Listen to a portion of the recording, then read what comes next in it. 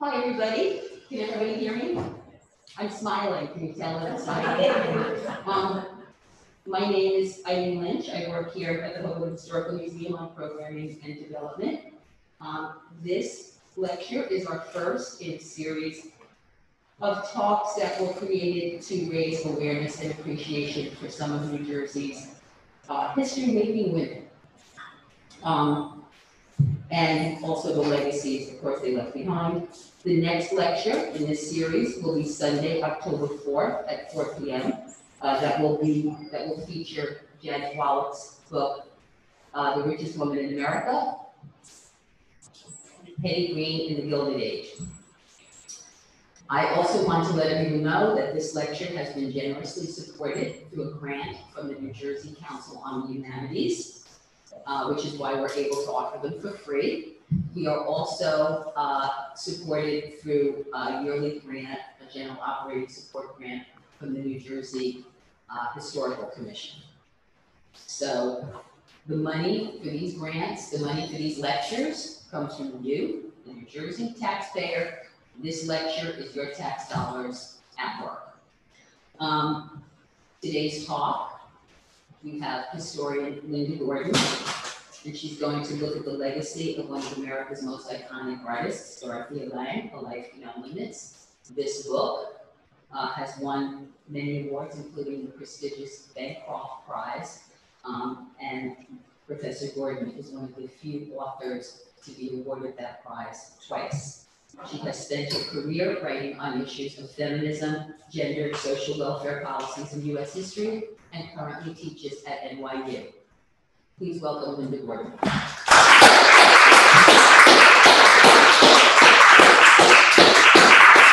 Hi, everyone. Those of you who are here and those who are virtually here, I'm really delighted that you came out, and I can promise you will be able to see some beautiful, beautiful photographs.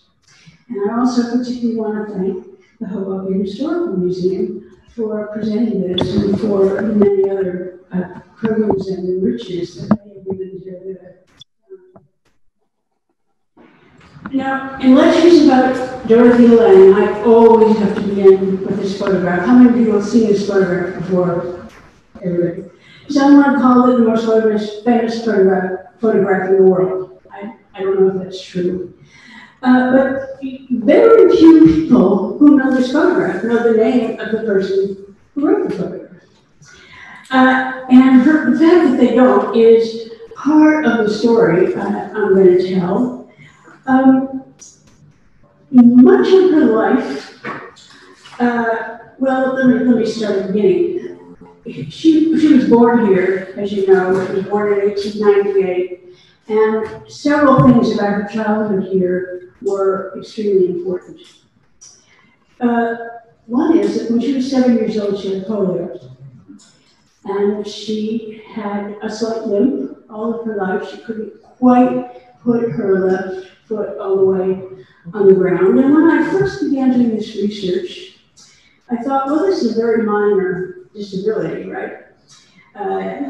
But when she was a middle-aged woman teaching photography in San Francisco, she asked her students to bring in photographs of, quote, where they lived.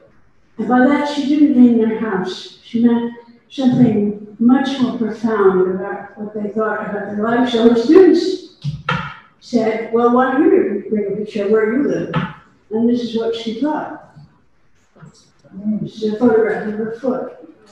And it certainly made me see how naive and insensitive I was when I thought, oh, this is just a minor disability. It didn't matter. This mattered a lot to her. One thing is that because her leg never was normal, her mother got her into long skirts or pants, even before pants were okay for women, to hide the disability. Then the other major thing that happened was the split between her parents. And this is very complicated because Dorothea was extremely angry with her father. Her birth name was Nutshorn, and sometime later, when she could, she adopted her mother's name. Lange is her maternal name. Now, Lange represented her father as having just deserted him. But in fact, having looked at the records, in fact, it was a pretty mutual separation. But you have to remember that divorce and separation was not all that common. And it did throw her mother into having to earn a living for herself.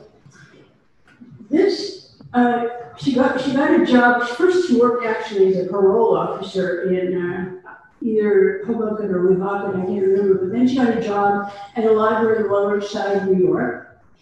And her daughter, who was then an early adolescent, would ride the ferry with her every day into the city and go to school there. And so she was actually educated in New York City. She went to a high school called Wadley High. I don't know if you heard of it, but believe it or not, it was the only high school for girls in New York City at the time.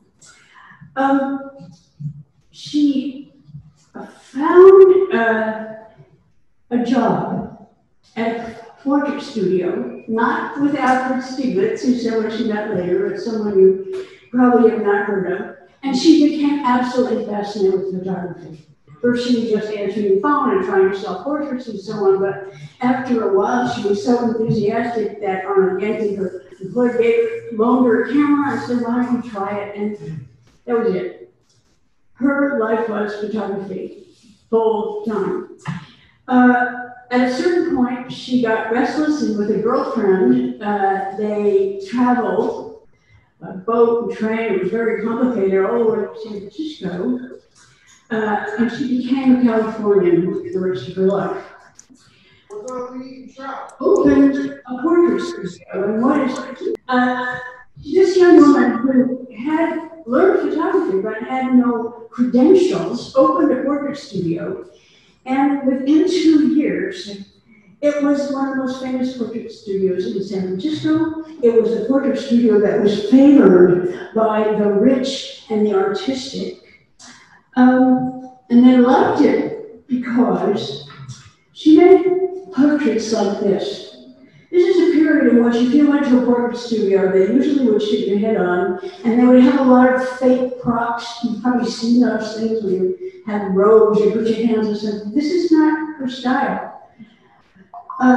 This is the famous composer Ernst Bloch, and this way of just representing him in a very thoughtful moment was really characteristic, and the people who were her clients began to really like this.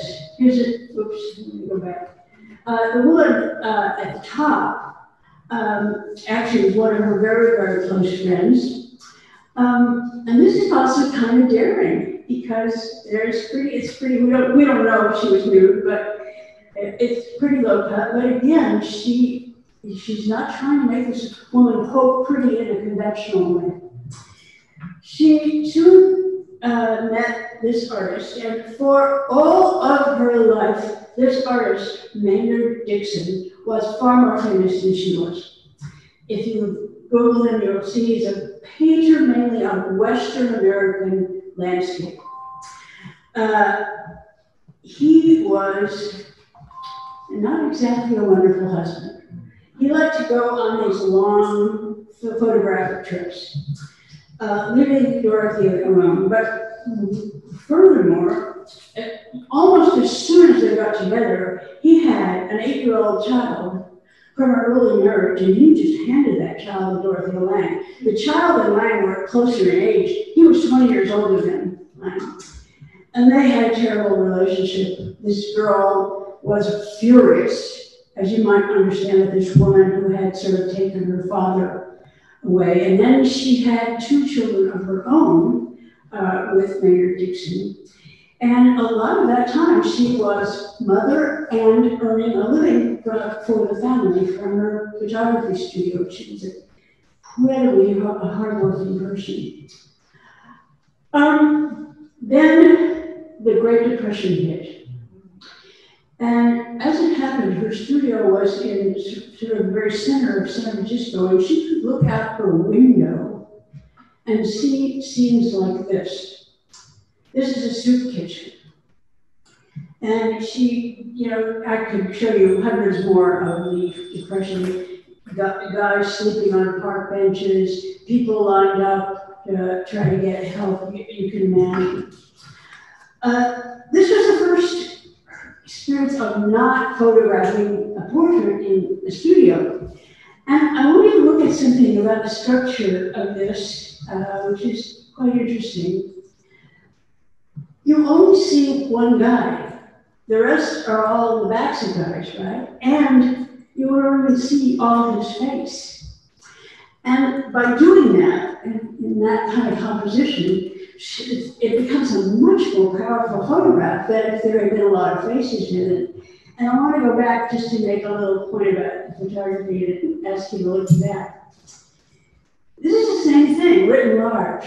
When she first started to photograph this woman, the two children naturally were curious. They had their face, they were looking at the photographer. They may never have seen a camera, or certainly not one of these giant ones that she did.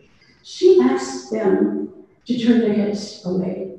And she did that because she saw that this woman's face was extraordinarily expressive and also very beautiful, and she didn't want anything to distract from it. The point I'm trying to make here is that she was always a portrait photographer. But what she began to do was to turn the same eye, the same approach that she directed at some of the very rich and directed at the poor. You'll see some of that later. In the Depression, she was well known enough that she had a little exhibit of her portraits, and a man called Paul Taylor went to see it, and he was amazingly impressed. He had done a little photography himself. He thought these were terrific. He sought her out, and he got her a job for the federal government. The federal government established within the Department of Agriculture something called the Farm Security Administration, which was trying to help rural people who had been really badly hurt by the Depression. But it had a small little subgroup of about a dozen photographers, and their job was to go everywhere and document the Depression.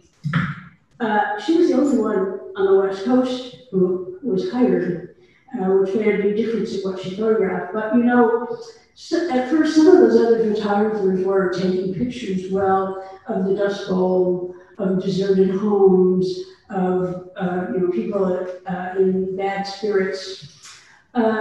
She had a very different idea of what to do, as you will soon see. Now, Paul Taylor and she fell in love. And if Maynard Dixon, excuse my language, I think of Maynard Dixon as the husband from hell, but Paul Taylor was the husband from heaven.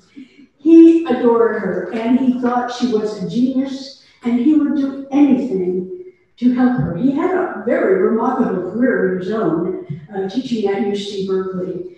But one of the things that he was an agricultural economist, and he was studying the agricultural economy in the state of California, which, as many of you may know, was very, very dependent on migrant farm workers who were among the poorest and worst-off people in the country. And a majority of those farm workers were of Mexican origin. Paul Taylor became fluent in Spanish. In fact, he did quite an extraordinary thing. He went to Mexico to visit some of the villages that the migrant farm workers had come from, thinking that he could understand what they were doing. But anyway, they became a team, and whenever possible, Paul Taylor went along with her. This is a picture of her from a typical first. She may have been disabled. She was very strong. She had stamina, the nth degree. She could go on and for many, many hours in the incredible heat of California's Central Valley in the summers. But she also had heavy cameras. She used frequently a camera that weighed something, especially if it had film in it, had 50 pounds.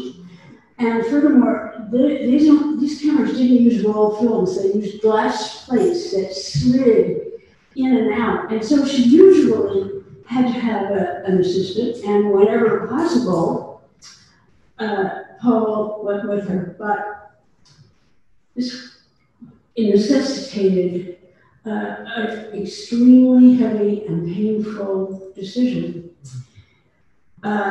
She was not the only Western photographer. She was not the only woman photographer. She was also the only photographer who was a parent. And by this time, she had the 3 children, Maynard's 1, her 2, and Paul Taylor's 3 children. And they wanted her to photograph on the road. That was what the job was. I have often mentioned this in talking about it, and when I tell you what she did, I often get a gasp from the audience, so prepare yourself. She had the children in foster care with a family, and she would see them on weekends. It wasn't an easy decision. I think she had some guilt about it for the rest of her life. But, as I say, this was a job offer she could not refuse. And if it hadn't been for this job offer, no one would have heard of her. No one would know any of her portraits. Okay, so I said she was always a portrait photographer. And here, I just put together 2 images. One was a very wealthy San Francisco woman, one of the benefactors of one of the major museums. And the other was a cotton picker resting in this kind of heat.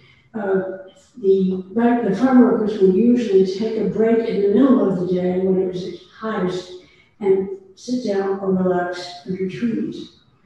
But what I want you to see is this same kind of really striking images of people. Some critics have sometimes said that Dorothea Lange only photographed lovely people.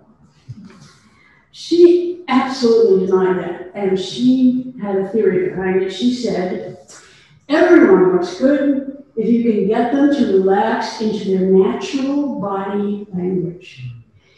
You talk to a portrait photographer, every one of them knows that when most people are posing, they stiffen up, unless you're a professional model or a professional actress. Her technique was to move very, very slowly. She tried to converse with everyone. When it was someone Mexican, Paul would often translate for her. I think that she sometimes exaggerated her limp in order, 1, to be less threatening, and 2, to move even more slowly. This was what she had done in the portrait studio, and it was also what she did to these people. And let me point out, I'll see these photographs later, but this was not a period in which you could see beautiful, respectful photographs of people as poor as this woman. She was doing a job, remember, for documenting the Depression, but what she wanted to do was to document poverty in pictures that were at the same time beautiful. She didn't think that showing pictures of people at their worst, bedraggled, was going to help. She was a huge, I might say, huge fan of Franklin Roosevelt. She wanted to do everything she could to help the New Deal. And she had the sense to know that photographs that really made people only victims were not as powerful. I chose this one because you can see, this is a Mexican, also a cotton picker. You can see how poor she is from her clothes, her bedraggled sweater. Her daughter Many of the farm workers had to bring their children with them into the fields because they had nothing else to do with them. But in the Depression context, this is another one. This is a sharecropper from Louisiana. In the Depression context, making her subjects attractive was also, I think, a New Deal political statement. It was a statement that said, these people are down now, but they are respectable people. They are people who are real citizens. They are people who have potential. And in some ways, you could say she was often photographing potential. She was photographing a person as they might look if they were in slightly better circumstances. This one's interesting because you can tell from the picture what she's doing. She's having a conversation with him. And she wrote captions for these photographs. And most of the photographers, whatever caption that said, you know, the name of the town, the date, the name of the county, the name of the farm. Lange wrote these captions that were like paragraphs, biographies. She would say, this is a person who came from Oklahoma, where they grew corn. Then came first the Dust Bowl. Remember the Dust Bowl that wiped them out and they began becoming migrants. First they went to this county, then they went there. They were like details about the family lives of these people.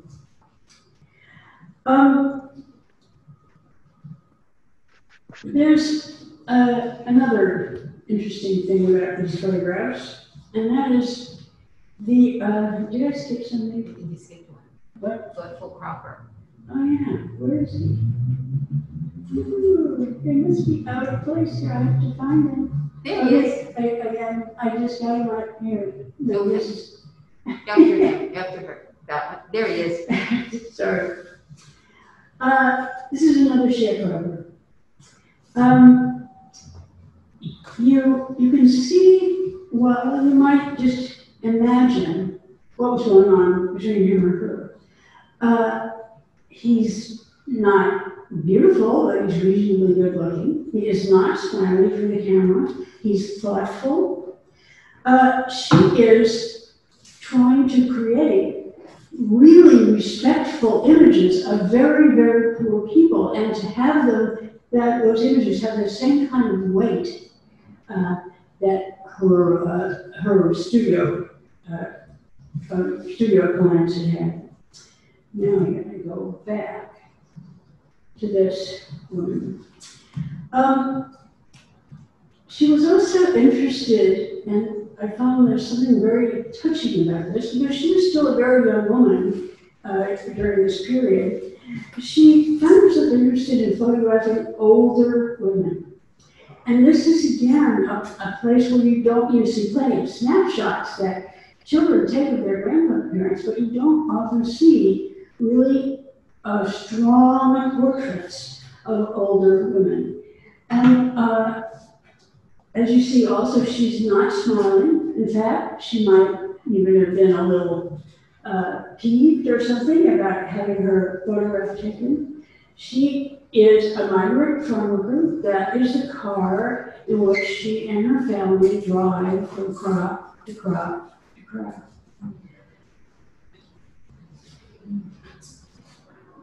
Now, let me just show this one.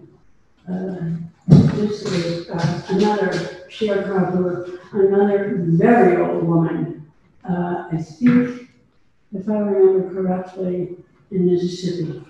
I don't see it. Two more of these I just want to comment on. Again, look at the guy's attitude. It's almost like a little suspicious. He's not he doesn't giving himself to the camera. I also want you to notice something else that was very characteristic of her that I'll return to later, and that is his posture. Because in a subtle way, he's very graceful. He's got a slight lean, he's leaning on a tool. He's he's got a lot of dignity. With this guy, a Mexican Californian, he is doing what, as I said, the migrant farm workers did in the middle of the day. They lay down under the tree to get away from the heat. And what's interesting about this is absolutely typical Lange. She didn't ask him to get up. She talked to him while he was lying down. And for all I know, she may have talked to him through Paul Taylor, speaking Spanish, but it's obvious that he is in a conversation with her. That's what he's doing. Now, she didn't often make photographs that were overtly political. I think I've got the wrong slides here, but anyway, I'll do it. This is a Mississippi plantation owner, and in back of him are his croppers, his sharecroppers. He's in a very aggressive posture, right? He's got his foot up on probably not the running board, but the back bumper of the car. His croppers are they're backwards. They're not the center of the photograph. If you look really carefully at the far left edge, you see Paul Taylor's hand. And he was talking to this guy and trying to understand. And what I think made this photograph so powerful is that in some ways it visually represented the actual economic and social power relations between a plantation owner and their croppers. I did get up here some of the wrong pictures, so let me see if I can get to where I want to get. Okay.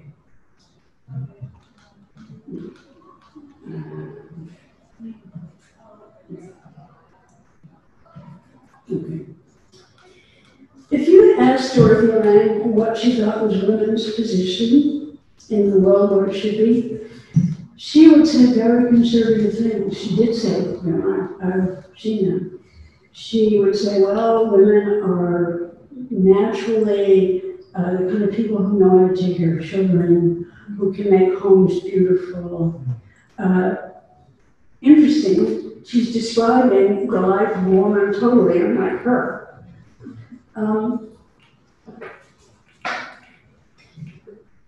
But if you look at her photographs, you do not see at all conventional images of women. This is a cotton picker who is weighing their cotton. You see that tripod? That's you get these farm workers get paid by the weight, and you take your cotton sack in and weigh it, and that determines how much you weigh. And let me say, people may have the phrase "or light as cotton." I have been told by people who know more about agriculture than I do that a full bag of cotton can weigh 100 pounds. Here's another one. Migrant farm workers had to live in sort of camps that they could put up. Sometimes the owner of the huge farm would have a kind of set of cabins, but often they didn't, and they were really just camping out. She did a lot of that kind of picture. And what you see here is a woman who's washing clothes. Another kind of labor. She has many, many, many photographs of women who are workers as well as being women. Here's another couple, and again, the woman on the left is one of these migrant farmers. That's the tent she was living in. The woman on the right is another one of these cotton workers. But again, you see the portrait style of Lange, taking these really, in many ways, very attractive portraits of these people. Here's another set. I won't have time to go into it, but let me just say briefly something about the lower picture. In 1942, as you probably know, Franklin Roosevelt ordered that all Japanese American people would be imprisoned, impounded.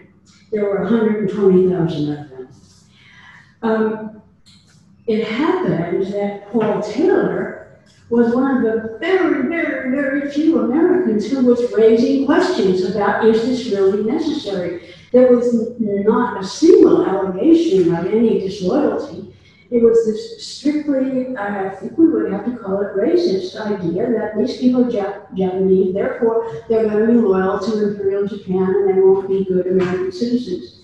This is one of the women who was in that camp. She did so many of those photographs that I actually put out another book, which some of you might be interested in looking at. It's called Impounded. And the impounded means two things. The people were impounded, but there's another sense. She was hired by the U.S. Army to photograph the Japanese internment. Why? Well, they didn't know anything about her, but they knew she was a really good photographer, and she was right there on the West Coast, which is where it was all happening.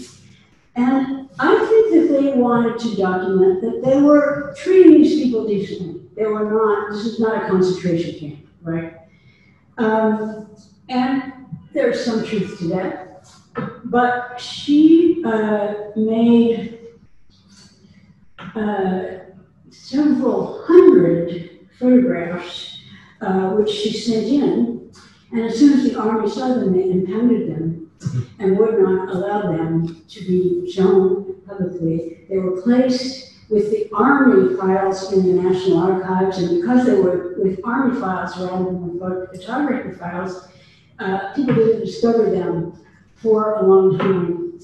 And if you look at that, the book Impounded, what you'll see is the portraiture that she can do, but also a devastating visual critique of what was going on there.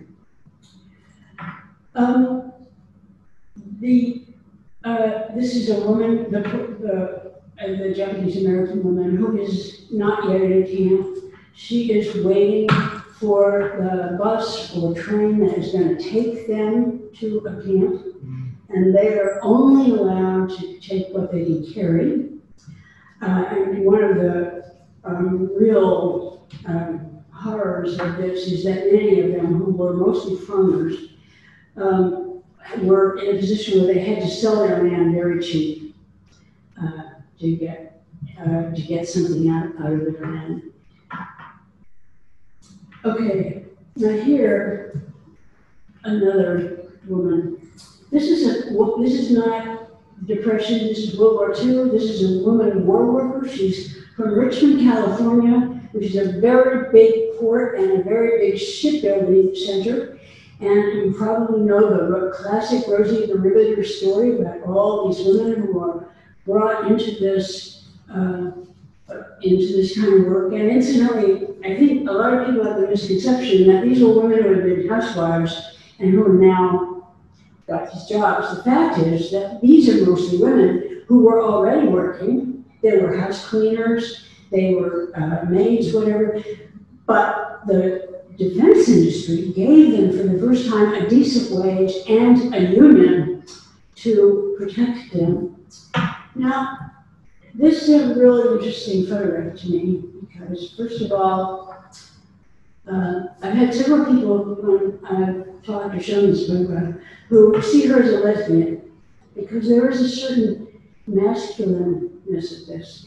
But I have no idea what I thought about her, of course, but clearly what we have is a person who's very strong. She is tired. At the end of the day, her pants are soiled, and she's on her way home. This is not a conventional image of what women are supposed to be like. Okay, she also made many Madonnas, portraits of women with babies, and this is one of them. There are scores of the pictures I call Madonnas. This woman is in a lean-to. This is the migrant farmer. This is where she lives. If you look, she's got a kind of tarp over them. It's kept up at one place by a pole, another place it's tied to a tree, to a eucalyptus, I think.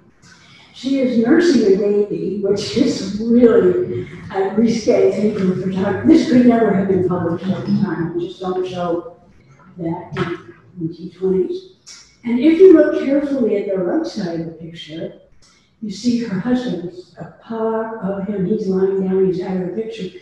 She made some photographs of her with the husband, but I think what she's doing, when you see the photographs that I haven't shown you of the husband, he's very, very, very depressed.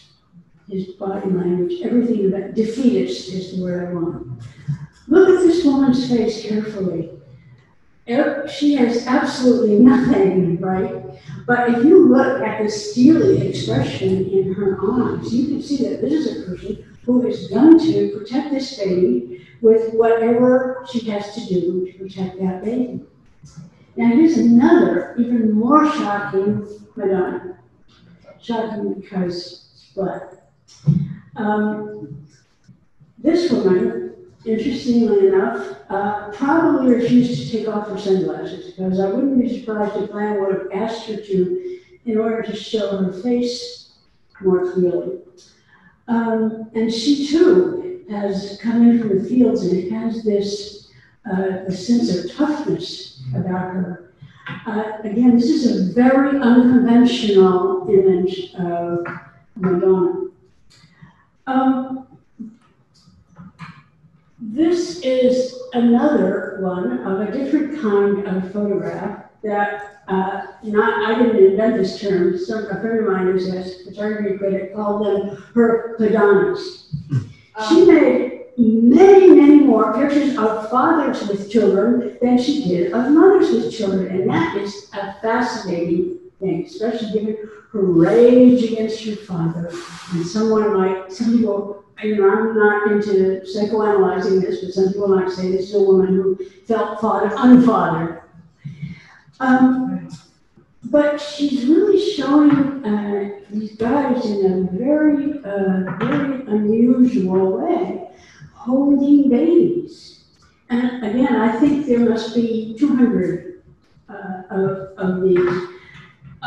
On another point, just not about the Madonna, but I just want you to notice, this is one of these kind of photographs that has a lot of information in it if you look carefully.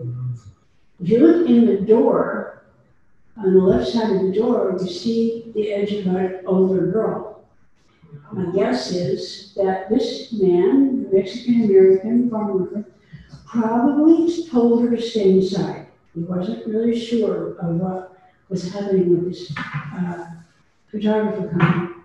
You can see what they're living in. You see the patches, roof patches, how they built a shelter.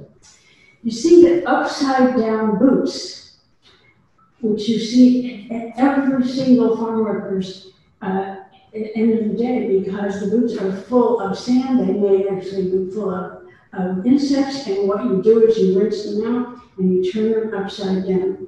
You also see the wash tub. This is the other thing that, no matter how migrant you are, you always carry a wash tub, because it's the only way that you can wash clothes. And you might also point out that this is very bedraggled, but it's completely clean. It's been swept. There's no debris lying around.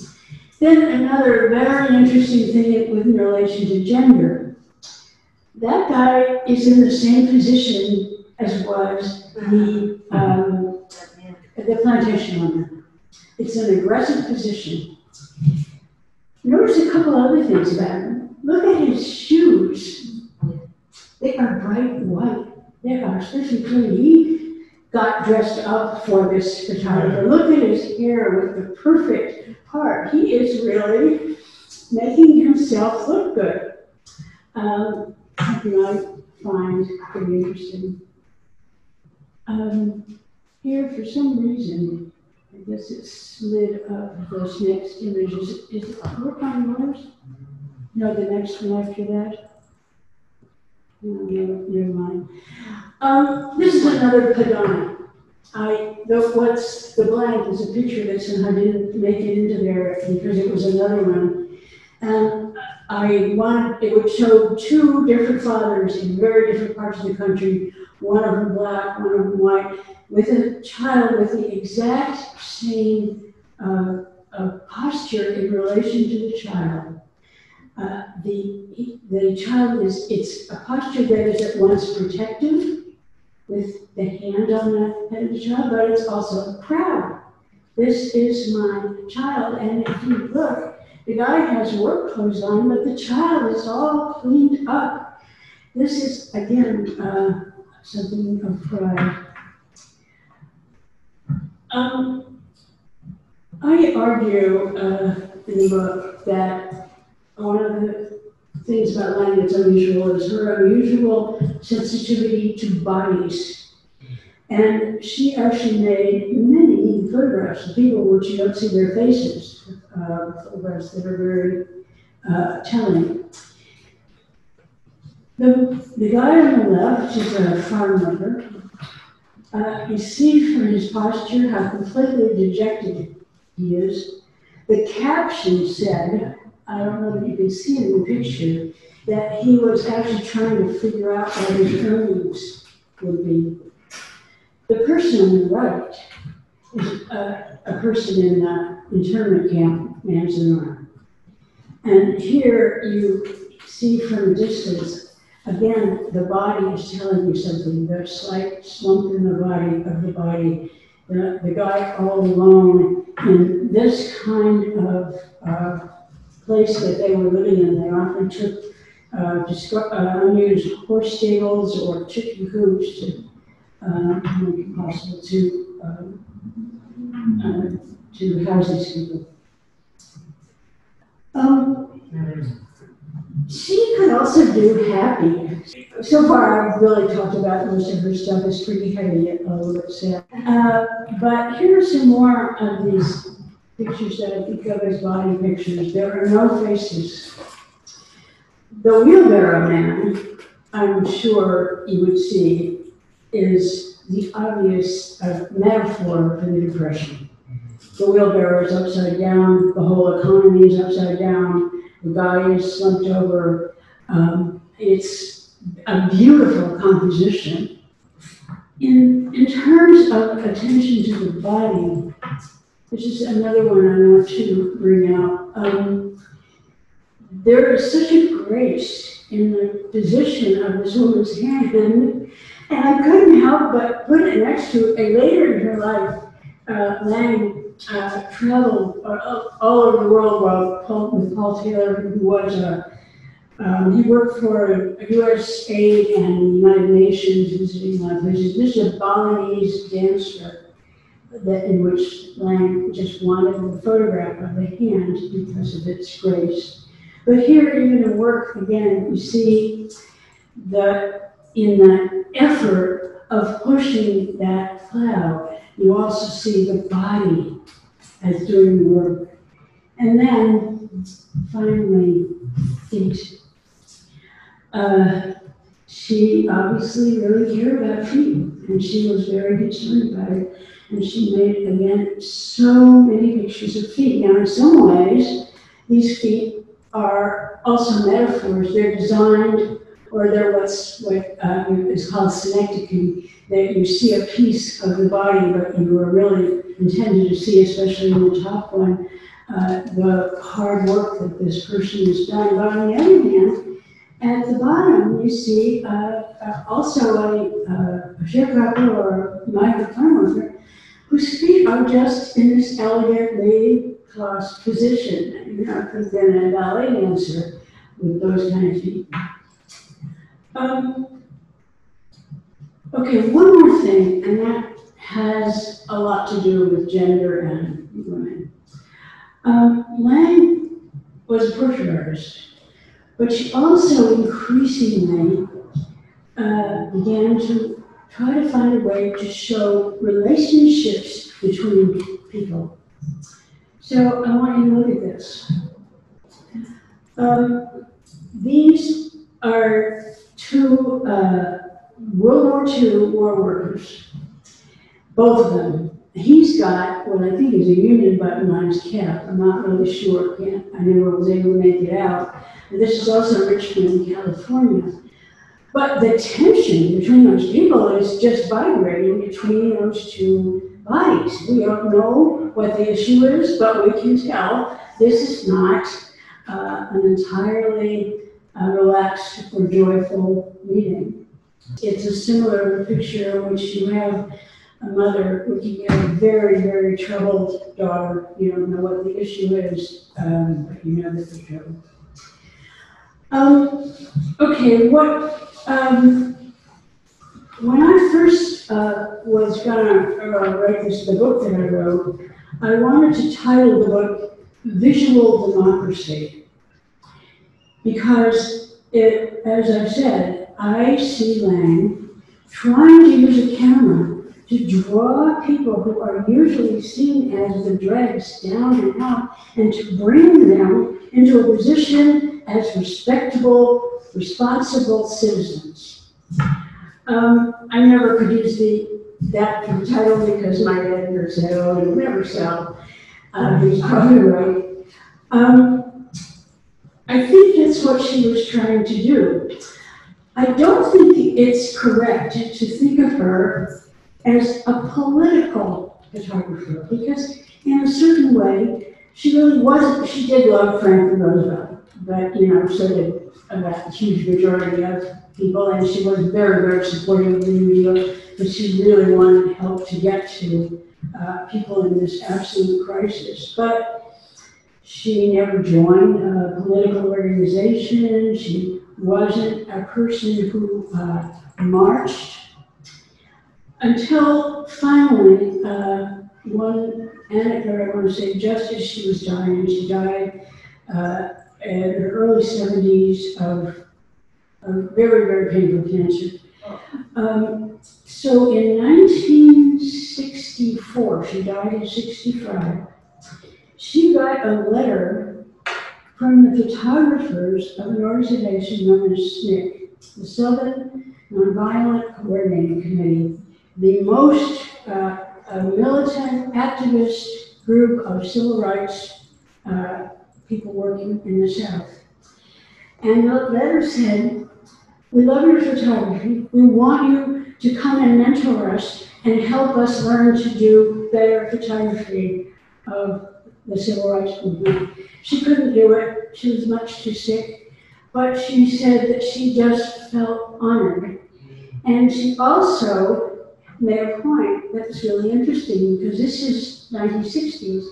And she said, some of the same people that I photographed in the 1930s who looked like they were totally defeated, these are now the same people who are rising up to claim their rights.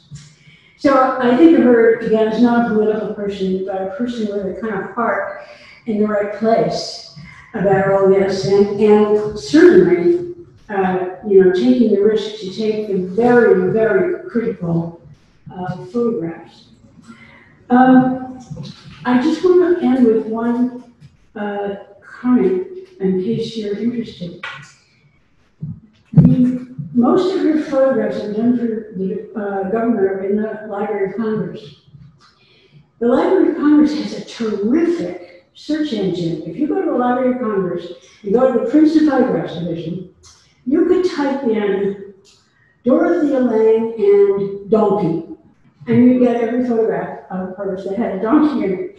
And these photographs are entirely free to the public.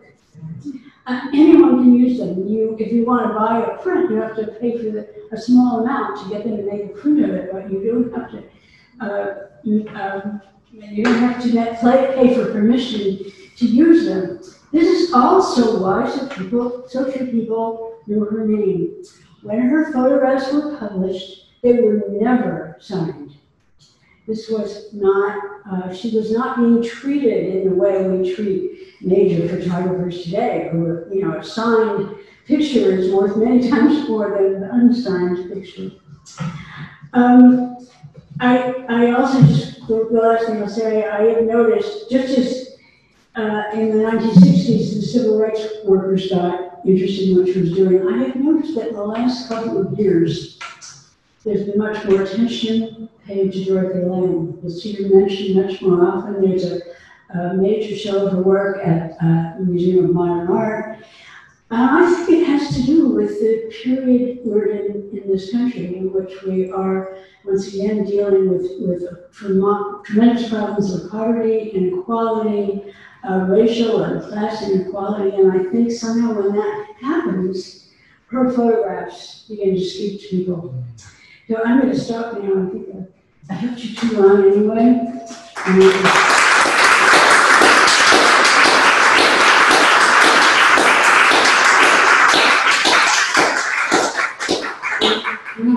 We have time for a few questions, if anybody has any questions. Valerie? I would just ask you, what was your inspiration to delve into the life of Dorothea Lange and come up with this wonderful book? What was your inspiration to write this book and learn more about Dorothea? I hesitated for a while because I didn't know anything about photography. I really had to learn, although it was a lot of fun to learn. I had already written a couple of books that were really trying to be books that could be read by a general public, not just academics. And I wanted to do that by telling a story. And then it occurred to me that a person's life is a narrative. It is a story. Then when I started looking around and I read a little bit about her, I saw that she lived through some of the most major events of the 20th century United States. I have only touched on some of them. In her youth in Hoboken in New York, she got to be part of this very kind of countercultural crowd. She lived through the Great Depression, she lived through World War II, she lived through the Cold War, et cetera, et cetera. So I realized that I could tell the story of her life while also using a lot of history to provide context. And I'm really glad I did, because now I've done several other things about photography and I just love doing it. Linda, hi, this is Bill. I just want to thank you. That was it was like an education. It was fantastic. Thank you so much for bringing Dorothea Lange to life. Yes. I have another question. Linda, did this inspire you to take up photography or to start taking photos? No. It's funny. I think I'm the world's worst photographer. You know, I try. Everything is out of focus, or I have to run things out. But it sure is. I just love looking at photography and being able to write about it. And I had to teach myself. You know, when I first started, I also said, you know, just as I was so naive about her disability, I also thought, well, I'm not a photography expert, but I'm just going to talk about her life. I don't need to talk about the photography. That was one of the dumbest things. Photography was her life. She lived every minute photography. I was once in the house they lived in long after she died. But some people who, her family were living there, and they kept several things the way she had them. And at every door, she had a camera hanging, so that if she saw something, she could immediately grab it and go out and take a photograph. I mean, this is what her life was. Just wondering, once she went out into the field and was doing all this government work and documentation and had that support, I just have a hard time imagining her go back to the portrait studio for more upper class clients. She never did. She never did. She never did. It's really interesting. I think it maybe she had done that portrait studio for 15 years, and those photographs are really pretty amazing, a lot of them. But I think she was already feeling a little confined by that. And I think as soon as she had this opportunity to go out into the world, it was to her just much more fun. And when she traveled with Paul Taylor in the 1950s and early 1960s. They traveled all over the world. What you see is that she was fairly adventurous. She, a lone woman, would go out trying to photograph in places where it was not, like in Egypt, where it was not customary for a woman to be doing that, let alone a woman with a camera. So she, like I said, she was disabled, but she had enormous energy and this kind of curiosity to find out about things. I'm just curious, because both her and Stieglitz come from Hoboken, like if they had maybe become friends or he became, say, a mentor to her, her whole photographic path would be completely different. Right. And that is really interesting. They did, of course, know each other. I know what she thought of his work. She was extremely respectful and admiring of his work. I don't know what he thought of hers. He may not have liked it. But Stieglitz traveled a different path. He did do a lot of portraiture, but then he really started making photographs in a way that he's very self-consciously making art. You know, it's interesting about Lange, two things. First of all, she really, for a long time, she said, oh, my photographs are not art, they're just pictures. And some of that is because she was married to a painter, and that's art. What I do is not art. But it's also true that for a very long time, photography critics denied that what they call, quote, documentary photography could be art. In fact, I think that Lange, perhaps along with Walker Evans, were pivotal figures in denouncing that claim and proving that documentary can be art.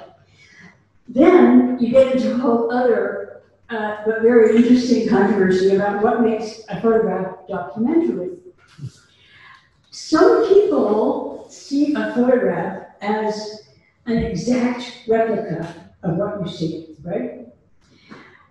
That's wrong in many ways. First of all, a photographer begins by framing, by deciding what's going to be in the picture, what's going to be out of the picture, and so on. But some people just sort of had a fit when they realized that she told those little girls on the head of Florence Thompson, that's the so-called library, when she told them to turn their heads because she was, quote, posing them and therefore it's not documentary. She was just said, this is absolute nonsense. What I am doing is I am documenting a person. I'm giving you more understanding of this depression by the way I create this picture than I would have if it had been less powerful. I was going to add, to me, she kind of seems like the equivalent, the female equivalent of like Jean Smith. That's like true. Her yes, stature. you're much older than Eugene Smith, and she actually, even though she lived on the West Coast, she was in New York a lot, and she actually knew a lot of the later, younger photographers, particularly those in Magnum. I don't know if you know what Magnum is. It's the most elite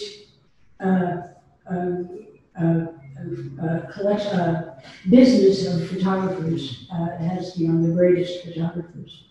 Okay, we have time for one more question. We'll take a question from the internet. This is from Dan Kowalski. Linda, I liked your work on the Klan in the 1920s because my master's thesis at UNC was on the Klan in Buffalo, New York in the 1920s. Do you know what she and Adams thought of the censorship of their internment pictures? Oh, she was furious. She was absolutely furious, but she also understood perfectly because she knew that these pictures, and I really, just go to the library and get this book and pound it and you'll see what I mean. It's also in paperback. She knew that the Army wasn't going to like these pictures. She thought, well, maybe they just wouldn't go and look at them. They'll just do what they do with them.